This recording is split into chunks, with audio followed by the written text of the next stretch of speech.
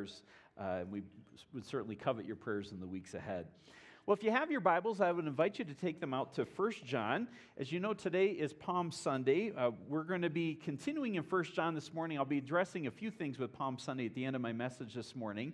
But we're in 1 John chapter 4, and I'm going to be reading verses 1 through 6. If you don't have a Bible, that's okay. You can just listen in or just see the words there on your screen. Once again, we want to welcome all those you that are tuning in this morning. 1 John chapter 4, verse 1 says this: "Beloved, do not believe every spirit, but test the spirits to see whether they are from God. For many false prophets have gone out into the world. By this you will know the Spirit of God. Every spirit that confesses that Jesus Christ has come in the flesh is from God, and every spirit that does not confess Jesus is not from God. This is the spirit of the Antichrist, which you have heard was coming and is now in the world already. Little children, you are from God and have overcome them, for he who is in you is greater than he who is in the world. They are from the world, therefore they speak from the world, and the world listens to them. We are from God. Whoever knows God listens to us, and whoever is not from God does not listen to us. By this we know the spirit of truth and the spirit of error." Let's pray and ask the Lord's blessing on this time. Lord, we thank you for your word. We pray, Lord, today that by your Holy Spirit that you would guide us into truth. And Lord, you would give us the gift of discernment. Lord, we need you. And we ask, Lord, that as we navigate life, that you would give us and grant us this gift. Holy Spirit, be our guide. We ask for your blessing on this time. Give us our hearts to receive and ears to hear today. We pray and we ask this in Jesus' name. Amen. You know, growing up in our family, nobody hunted. So it was really never a part of my life as far as going out. It's a big thing in Michigan where I grew up, but our family, we just never did it. And it wasn't until I was in my 30s and living in Minnesota that I went hunting for the very first time. A few of the guys in our church invited me to go goose hunting with them. And there was a field a few miles outside of town that was a perfect spot for us to set up. And so about 5:30 that morning, we all got up and marched out to the field and set up a number of the different decoys that would attract these Canadian geese. And several of the guys also had some flutes where you could call the geese, and they actually let me use them. It was fun to do that, actually. Honestly, that was the most entertaining time of my time. You take it honking around all morning, trying to attract these geese. We didn't have much luck that morning, probably because I didn't do a very good job. I think there's a correct way to do it, and I wasn't doing it the right way. But either way, they put up with me. But that was my only time going goose hunting, and it was a great time together. But if you think of it, hunters use those decoys to trick the birds into thinking that they're real geese on the ground. The flutes are also used to mimic the sounds that the birds make. It deceives them. And if actually done successfully, unlike my honking, the geese are easy prey because they are attracted to those sounds. You know, it's interesting, as Christians, there are many roving, you could say, decoys out there, and their job is to kind of extricate us from the intimate experience of truth. We must look beyond sometimes what just the person says and really how they perform to determine their authenticity and their faith in Jesus Christ. We must evaluate and test the spirits, as John mentions here in this passage. We must be on guard for decoys, as it were, moving all around us, acting like the real thing in order to deceive. As Christians, we need discernment. Amen to that? We need discernment today. With all the easy access that we have these days on the internet and blogs and videos and podcasts, as well as TV and books and countless other resources that are really at our disposal, we need to be able to discern things correctly. We need to be able to tell the truth versus those things that are lies. You know, the definition of discernment is the ability to make a smart and accurate judgment about something. We need to make good judgments as Christians. We need to understand things clearly. We need to understand what God's Word says, and we need to know how to discern the times and the people around us. We need to be able to tell the difference between what is right and what is wrong, and know the difference between truth and error. And I say, God help us, because there's a lot of things that we're being bombarded with every day. So the question I want to ask this morning is, how do we know if something is truly of God? How do we know if something is truly of God? And actually, John gives us some very helpful guidance here in this passage. Let's return once again to verse 1. He says, "Beloved, do not believe every spirit, but test the spirits to see whether they are from God. For many false prophets have gone out into the world." So basically, what John does here is he provides two commandments. One's a negative command and one's a positive command. The negative command is, he says, don't believe every spirit. Don't believe everything you hear. Don't be gullible. Just because it's popular doesn't mean that it's truth. Just because it's spoken eloquently doesn't mean that it is right. You know, we saw what happened in Germany there. We heard the missions report, but this past week I was actually looking into some of the history of Germany in World War II, and I discovered a video online of a speech of Adolf Hitler that he gave. And what was interesting is because of artificial intelligence. Now, there's a lot of complications with that these days, and this is a whole new thing that for all of us we're trying to process, but because of AI, the speech was able to be translated into English using his voice likeness. And it was actually quite remarkable to hear. And I've always thought of Hitler as a madman, and he was. And he was certainly an evil man. But what I found when I listened to this speech was actually quite disturbing. He was actually well spoken. He spoke very eloquently. He was passionate, obviously, but he was eloquent. His vocabulary was actually quite astounding. Yet it was poison, and it affected millions of lives across Europe and around this world. What that tells me is that some of the most dangerous people are those who come off as charismatic in personality or eloquent in speech. But their words, if we don't discern them correctly, are dangerous. And this is certainly true in the political world, but it's also true, as John is pointing out here this morning, that it's true in the spiritual world as well. And so, ClayHouse, we cannot judge a minister, a teacher, or an evangelist on the basis of the crowds that follow them. This is not discernment, and really true discernment is really not determined by how many likes a person has on their online post. We need to be discerning this way. John 8:44, Jesus says, Satan is the father of lies. It's interesting, the Apostle Paul says in 2 Corinthians 11:14 that the devil can appear as an angel of light. And so we need to be alert. And John would be reminding us today, as he did that congregation there, don't believe every spirit out there. That's the negative command he gives. But the positive command, he says, is test the spirit. Don't do that. Don't believe everything you hear, but do test the spirits. Be discerning. You know, the Greek word, dokimazo, means to prove, examine, or try. So be able to examine it, thoroughly investigate, try what you hear. Let it sift through your thinking and through the Spirit's guidance. As you're able to receive this information, trust that the Holy Spirit will guide us and guide you. Why? Because false teaching and teachers are out there. So beware of the false teaching, because it's possible, as all of us know, to be deceived. And tragically, often the nearer a lie is to the truth, the more deceitful it is. And I also want to say, beware of people who provide maybe good teaching in the wrong spirit. And I would say this is probably an area that some of us really need to pay attention more to. there's two sides, you could say, of discerning the truth. There's certainly the doctrinal side of things, which is critically important, that we understand what the Scriptures say and understand how we are to, what the teaching is being taught, how we are to process that, whether or not it is in alignment with Scripture. There's the sound doctrine side of things.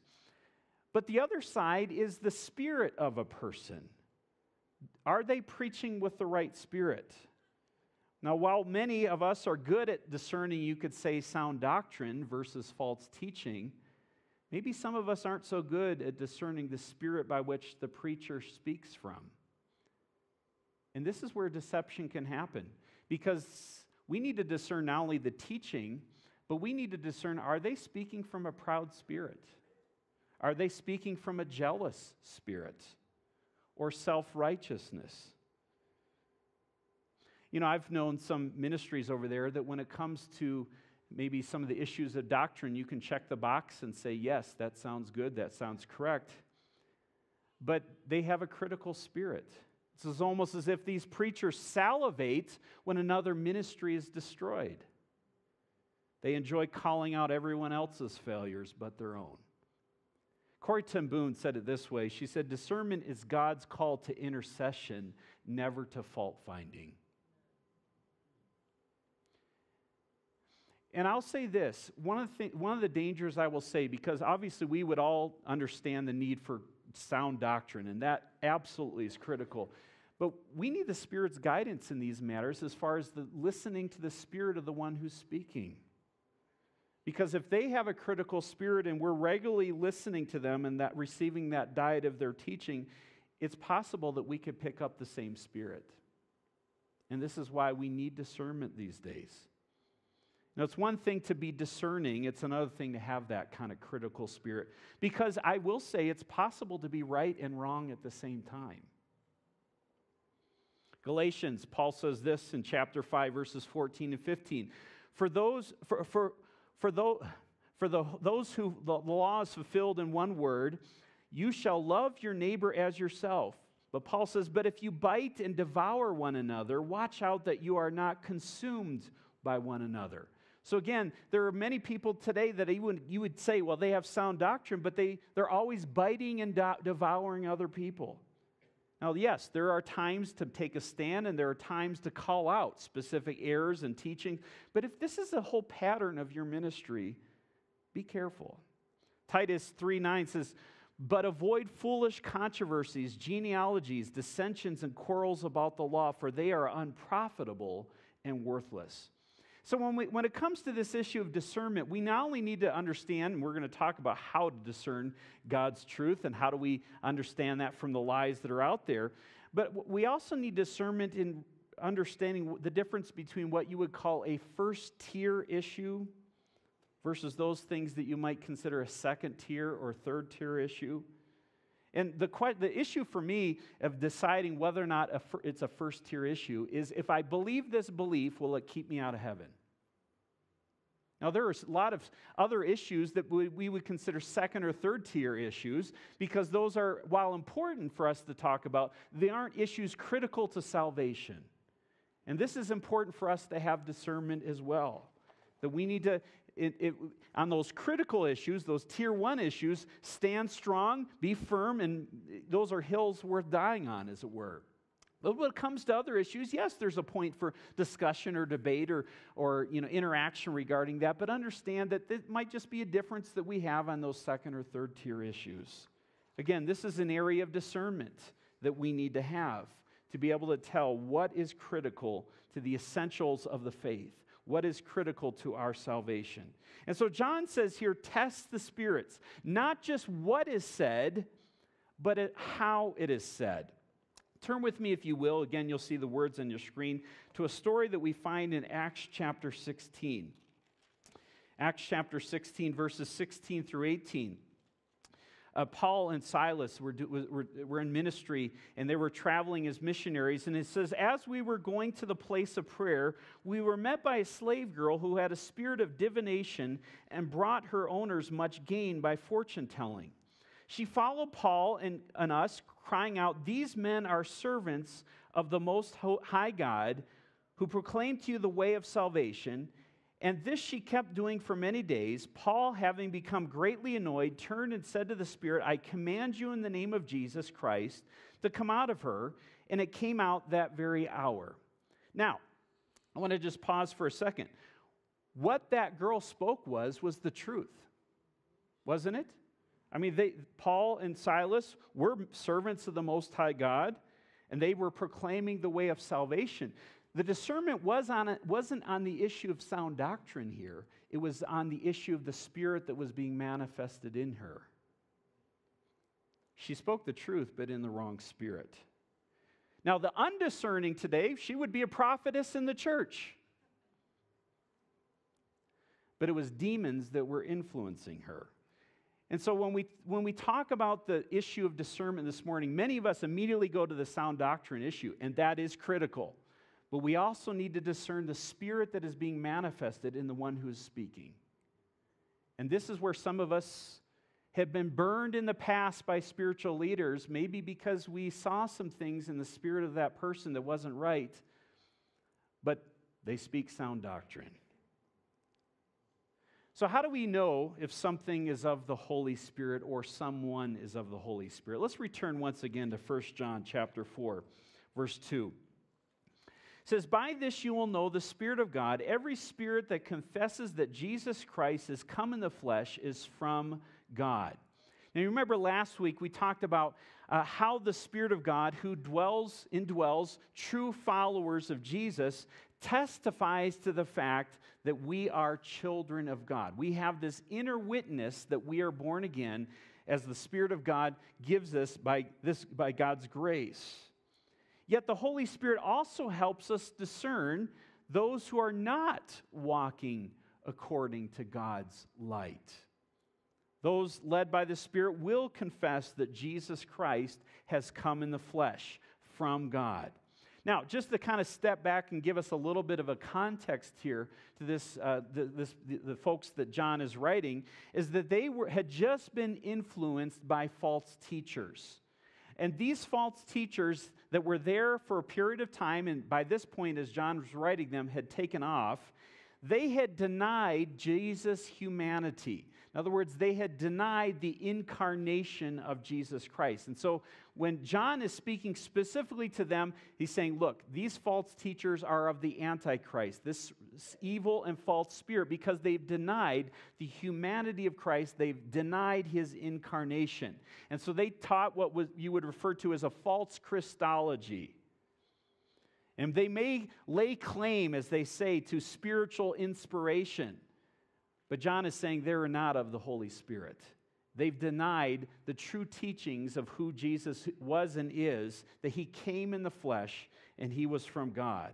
And so John is telling them, he's saying the mark of true inspiration is confession that Jesus Christ has come in the flesh. And here's the point, just to kind of step back for application for us. The Spirit of God inspires valid confession of Jesus. Let me say that again. The Spirit of God inspires valid confession of Jesus.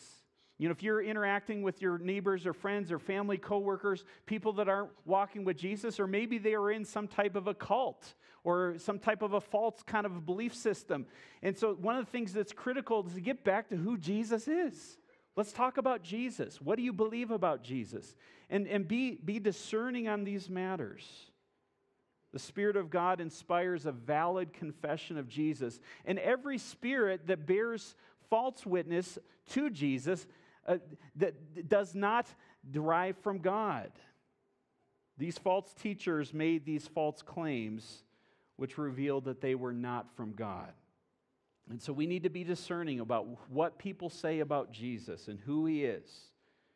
And Jesus actually warned of false Christs and prophets. For example, Matthew chapter 24 and verses 24 and 25, he says, for false Christs and false prophets will arise and perform great signs and wonders so as to lead many astray, if possible, even the elect. See, I have told you beforehand.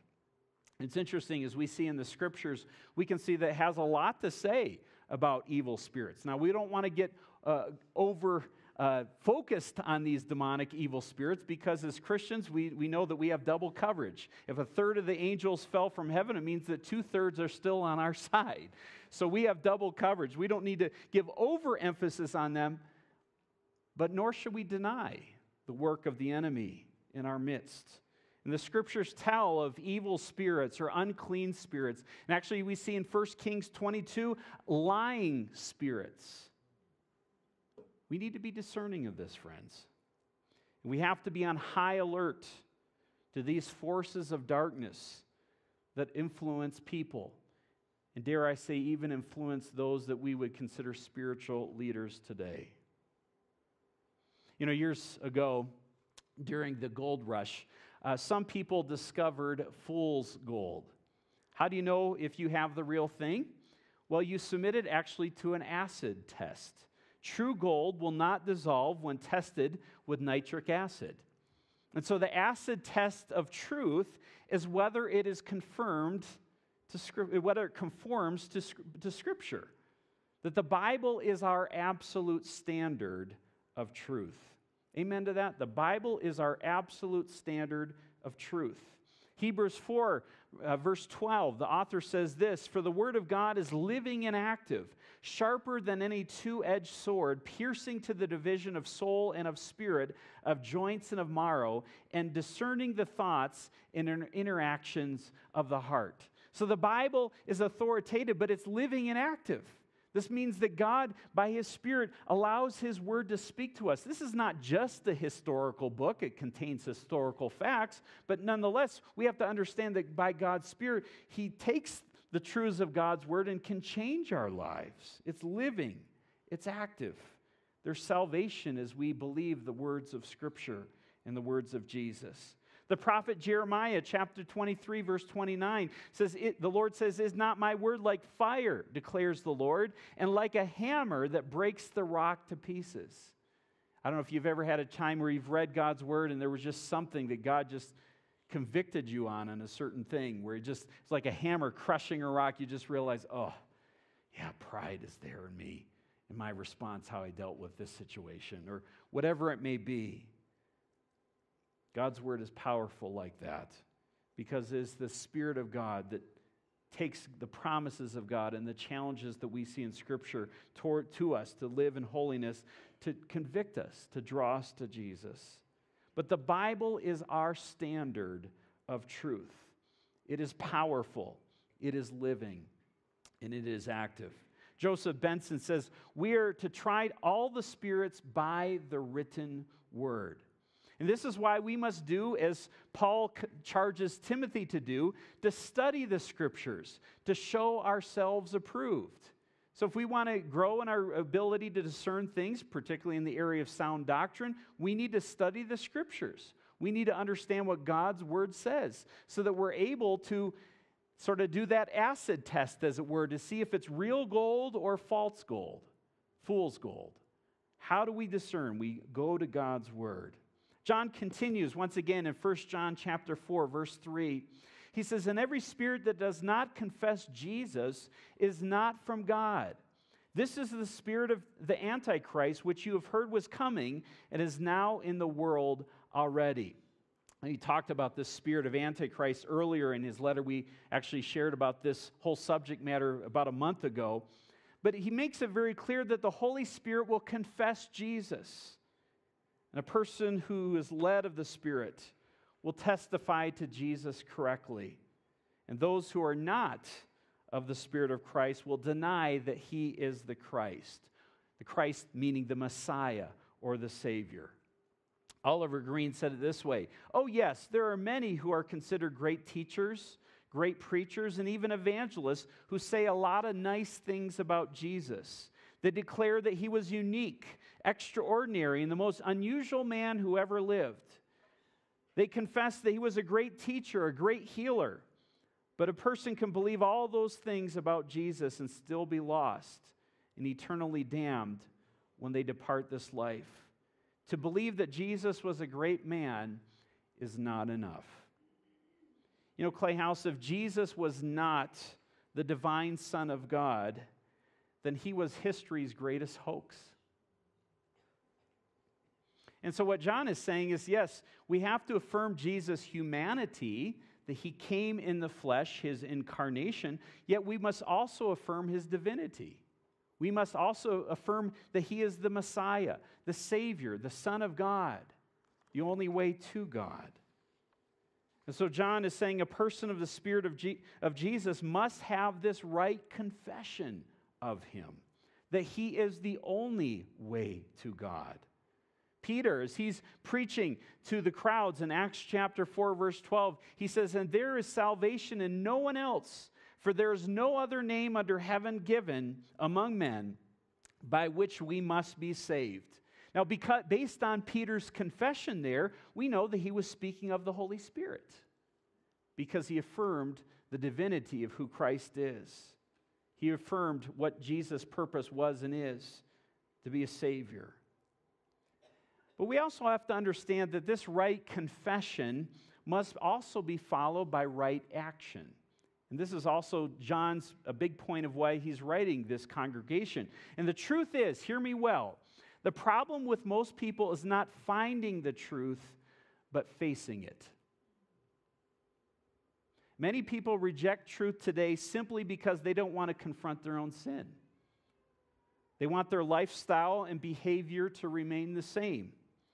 And John is saying, look, if you've had a transforming encounter with a risen Savior, this will reshape your life. You will be transformed, not just in your beliefs, yes, certainly there, but out of that will flow a lifestyle of obedience to God.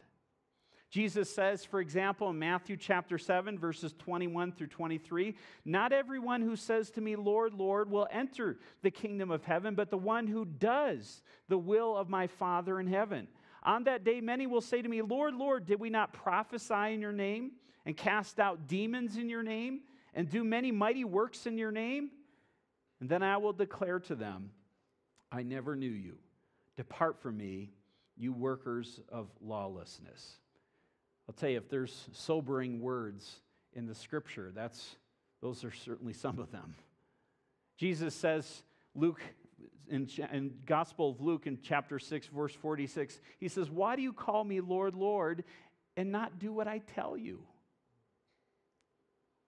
So the question we have to ask ourselves before we're able to discern correctly other people around us, first of all, is your Jesus the real Jesus? And secondly, if you believe right, are you obeying him? John is saying there is a necessity to obey Jesus' commandments, to walk in love. And this is how we know we are of the truth, as we talked about even last Sunday. So if one does not have this type of confession, John is saying they are of the Antichrist. And when we talk about that, as I referenced about a month ago, we're not just talking about the Antichrist. We're talking about a spirit that is present even in this world today. It was present in John's day, it's present today. The spirit that does not acknowledge Christ. The spirit that is against Christ, that is already in the world today. And my friends, that spirit of Antichrist is on blog posts. It's on TV screens. It's in books we read. It's all over the place. Can we discern this? And I would say, without the Holy Spirit, we can't. But because if we are truly born of the Spirit of God, He will give us the grace to discern not just what is said, but the spirit by which it's said in the first place. Because the spirit of Antichrist is the polar opposite of Jesus. And as a result, many are given over to lies. Somebody once said that a lie is like a snowball. The further you roll it, the bigger it becomes.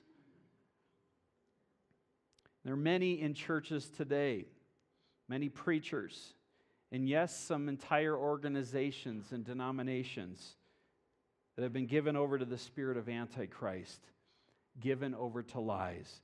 And my friends, we aren't exempt from this possibility of deception ourselves. So, what's the point? It's time we sober up. It's time we sober up as parents. What kind of things are we allowing into our homes that our kids are watching or listening to? It's time we sober up as grandparents or sober up as singles. What are things we watching on YouTube or other places? And John here is really speaking like a father. Look what he says in verse 4. He says, little children. He says, kids, basically. You are from God and have overcome them, for he who is in you is greater than he who is in the world. He's saying you Christians are from God and have overcome this spirit of Antichrist. It's interesting, he uses the past tense here, that they have already, or we have already overcome. This has already happened. Victory has already been won for us. And this is something we have to remind ourselves, that Jesus Christ has overcome this world, and he has given us the victory if our faith and trust is in him. And as a result of that, we are temples of the Holy Spirit, and the Spirit of God will give us the ability to discern what is being said and the spirit by which is being said in. Greater is he, the Spirit of Christ within you, than he who is in the world, the spirit of Antichrist. That God is greater than the devil and all the demons of hell combined. Hallelujah to that. That demons believe, James says in chapter 2, verse 9, demons believe and they tremble. Jesus says, for example, in John 16:13, when the Spirit of truth comes, he will guide you into all truth. For he will not speak of his own authority, but whatever he hears he will speak, and he will declare to you the things that are to come. So the Spirit of God guides us into truth. He guides us. He helps us, and he shows us things that are necessary for our salvation and for our journey of faith. As Christians, we have this Spirit of truth within us, and so therefore we don't have to fear. Now, we do need to be sober. We need to be alerted to what is going on around us, but we don't have to fear. Amen to that? We don't have to be afraid and cower in the corner, because we know the power of God within us. By contrast, look at verse 6. Verse 5, look at he says, John adds, he says, they are from the world, therefore they speak from the world, and the world listens to them. So when he says these false teachers that were in that congregation, he's saying, look, they're from the world. They speak from the world and to the world. And these false teachers preach to please the world. And the world listens. Why? Because unbelievers and hypocrites cannot endure sound doctrine for more than a short time. Then the demons within them declare war on God's preacher. And those who deny Christ show that they belong to this world and that they're not from God. So John is saying, look, you need to be alerted, congregation, and I would say the same for us today. We need to be alerted to these realities. We need to, just because it has a lot of likes on YouTube or some other place, just because it's on even a Christian TV program, we need to be discerning. He says in verse 6, by contrast, we, unlike those false teachers, are from God. Whoever knows God listens to us, and whoever is not from God does not listen to us. By this we will know the spirit of truth and the spirit of error. What he's saying is that we as Christians, we must confess Jesus properly. And whoever is from God listens to Jesus and listens to the truth. And whoever is not from God, he says, doesn't listen to us. Why? Because they have this spirit of Antichrist, the spirit of the world. And my friends, this is a call for each of us to speak up and share this truth of the gospel with other people, to talk about Jesus with them, to focus on the identity and nature of Jesus. We need discernment correctly. We need to discern things correctly as Christians. We must know truly if something or someone is of the truth. And so this is why discernment is so critical these days. Oliver Green said it again. He said it is important that the Christian be able to distinguish between the Spirit of God and the spirit of error. For these ministers of the devil can speak words that will lead many to believe that they are ministers of the gospel. And Satan can quote more scriptures than most church members. And sad but so, most teachers of error know more about the Bible than many born-again believers know. They study to prove their points of error, whereas true believers study to feed our soul. I want us, as we think about what we're dealing with in our lives and the messages that we hear on a regular basis, I want us to be encouraged because we have a helper in this. We don't have to go at it alone. The Spirit of God will show us the spirit of error, the spirit of Antichrist around us. And so John really gives us two tests here in this passage. I've shared several of these, but just to recap, two tests of truth and falsehood. How do we discern correctly? Number one, the confession that we make specifically of Christ, our confession of Jesus. And be discerning and be careful of what people are saying about who Jesus is and his purpose. And we need it, obviously, to discern if something of the Spirit of God because of their confession of who Jesus is. And number two, our response to the message of the church, the gospel. To get back to the truth of the gospel. You know, today on this Palm Sunday, we saw the kids as they were marching beautifully around the sanctuary, singing songs and waving those palm branches. We're reminded of what happened as Jesus in that Holy Week, as he rode into Jerusalem. The people were waving their palm branches and they were putting their cloaks or coats in the road. It was an expression of celebration for a king coming in to enter. But as we know the rest of the story, what transpired through the week, many of those same folks that were exalting him or singing his praises in that Palm Sunday were shouting, "Crucify him," later in the week. And it just kind of brings it back to my attention. It should bring it to all of our attention that when it comes to a valid expression of worship, yes, we need to honor Jesus Christ, and that is critically important, that we honor him completely.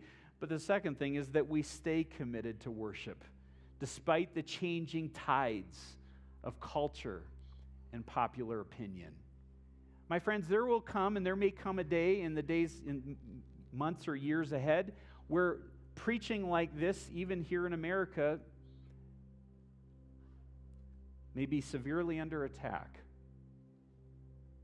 But my friends, we must worship Jesus no matter if everybody else is doing it or nobody else is doing it.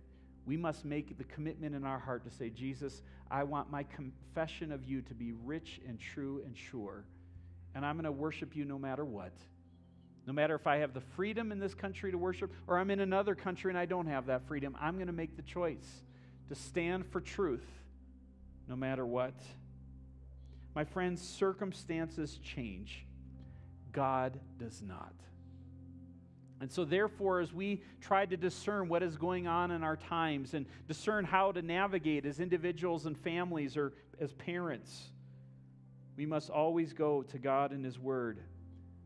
But my friends, I would encourage you to seek the Holy Spirit. This isn't just words on a page, as I mentioned. His word is living and active because of the Spirit of God within us. And so I say, Holy Spirit, keep us in the truth. Keep us with a right confession of Jesus. And Lord, help us to walk humbly with you. And Lord, I pray that you would grant this church and each of us as individuals the gift of discerning of spirits.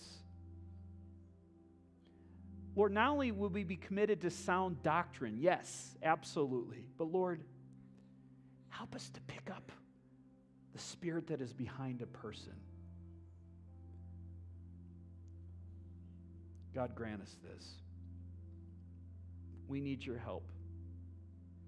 We don't want to be deceived. We ask this in Jesus' name. Amen. Will you stand to your feet? We're going to sing in closing, Awakening. How many know that we need an awakening here in this country? Amen to that? We need an awakening. We need a revival. But my friends, this is going to happen as we stay committed to the truth and not waver to the left or to the right, but stay committed to Jesus Christ in all things. So let's sing with all of our hearts, and let's make this our prayer to God. Say, God, would you bring about an awakening? And Lord, first do it in me. Do it in me, that I might be transformed into your image and likeness in everything. Let's sing together.